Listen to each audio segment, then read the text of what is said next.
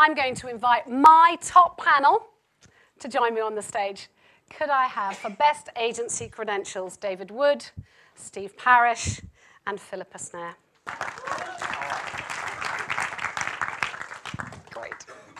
What we thought we'd do is, I'm going to introduce these guys to you, but what we would do is actually tell you a little bit about the Best Agency Credentials and why we thought they were really good.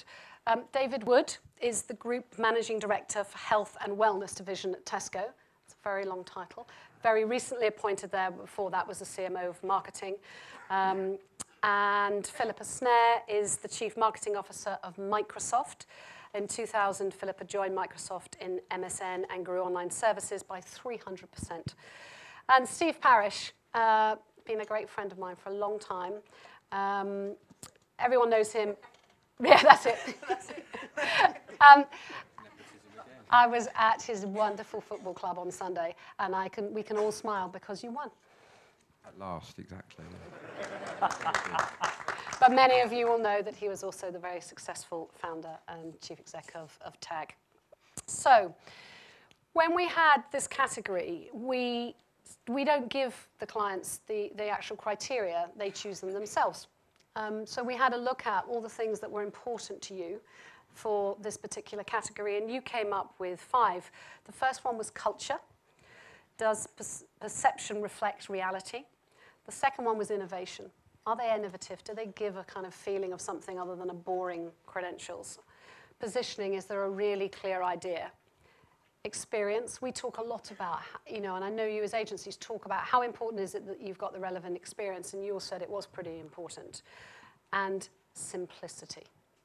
So, Philippa, tell me of those, which one of them was particularly important for you? So, you'll see this online when I talk about it, but I think culture and a fit for the company and for the people you work with is one of the most important things.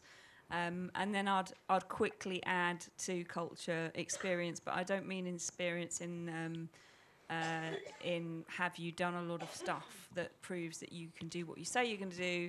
I was looking for the experience of, have you delivered the outcomes that kind of clients have asked of that particular brief or that campaign, and could you clearly articulate what the outcomes were? So the culture and the delivery was really important to me. Steve, what about you? Yeah, I suppose with my background, I was looking for simplicity. I think you've got to grab people's attention with these things. People get so much material sent at them, either through email or through the door. It's really important that you grasp people's attention quickly.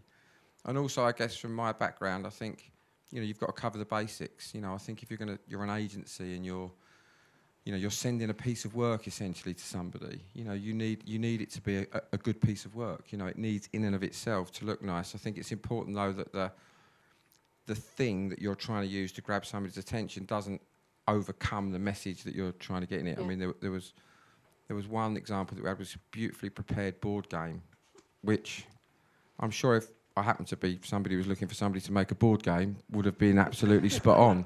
But as a general kind of cred, it was, by the time we'd unpacked it all and looked at it all and tried to make head nor tail of it, it was a bit much, really. So I think you can try too hard with these things. And you'll see, I think, from the ones that we've selected, really simple messaging on the front page that explains eloquently what it is that the business thinks that they're able to do for you, and just simplistically beautiful pieces of work that display the work that the agencies have produced in the best light, and some real love that's gone into them. So I think those were the things that were important for me. You were quite obsessed with quality of paper. I did notice that.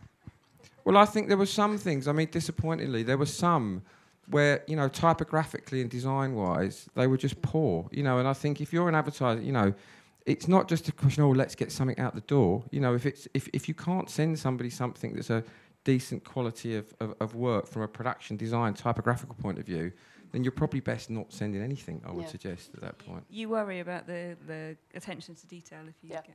Yeah, I can understand that. David, do you share that? What, Steve's OCD? None of us share that. I just observed from afar on the day. I think my only build on both comments really would be, and not surprising for a humble shopkeeper, is just the evidence.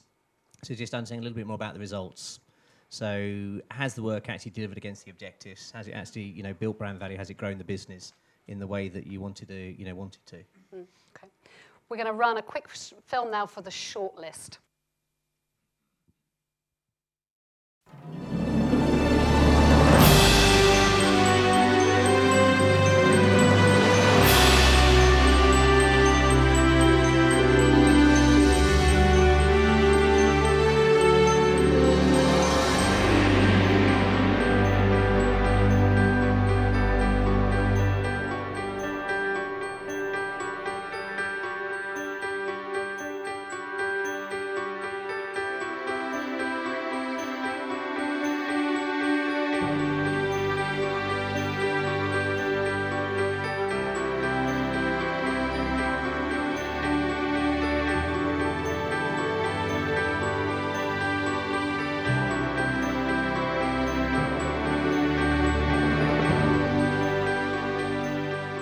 So our shortlist, our antidote, Iris and VCCP. Tell me a little bit about what you saw that you liked from those particular ones and why you shortlisted them. I think going back to what we said, I think that clarity in this is what we've done, this is the results it drove. It was very accessible to be able to get to that information quickly.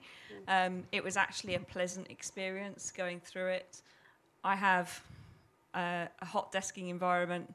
If I have a post, in traditional snail mail type of way, often that will go in the bin.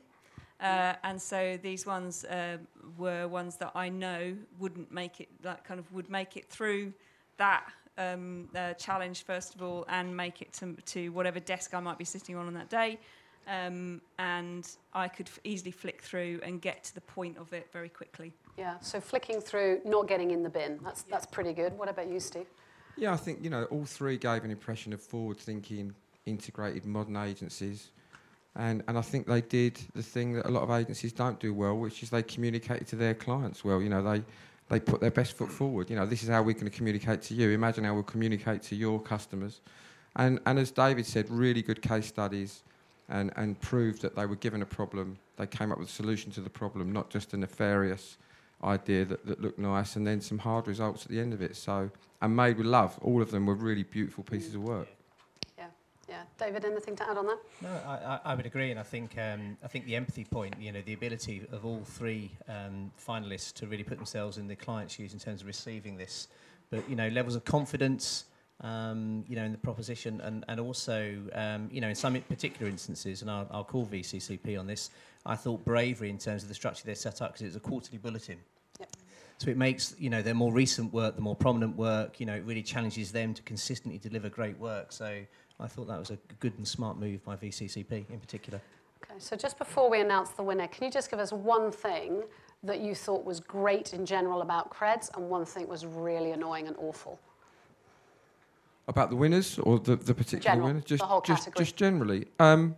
I think that, as I said, I think it needs to be an eye-catching piece of work. If you're going to present your work, you need to do it in the best light. And I think the worst examples were those that, were poorly printed, poorly designed, didn't inspire you to even want to open them. And as Philippa said, you get so many things through your door. Why are you going to open anything that's substandard when there's so many beautiful things that, you can look at and read and admire? So I think that's your hygiene factor, your number one thing that you need to work on with Creds. Philippa? One good thing, I think there was a high quality bar that came in general. Even the game was there was a lot of production value in there. The bad thing, and I'll go back to what I said, is they were all very traditional. I don't have a desk. Doing mail drops on my desk is almost testament to work, pointless now. So trying to find cut through when you don't have a permanent desk anywhere, just think about it. It would be great if everybody did. Yeah, good. So, David, can you announce the winner and tell us why they've won? I can, and I'm very privileged to announce the winner. I guess collectively 4 things sprung to mind for us. The first was the unequivocal care and creation attention that was given to this particular document. 2, it was very consumer-centric. It came through in the work, it came through in the commentary, really, really clear. And I think an agency that's not just really, really proud of their work, they were incredibly proud of the clients that they work for. And finally, you know, very, very results-focused, so lots of evidence in there on all of the case studies that were in the proposition. So to give you a little bit of a clue, this is a business that believes they build participation brands. So our winner is Iris.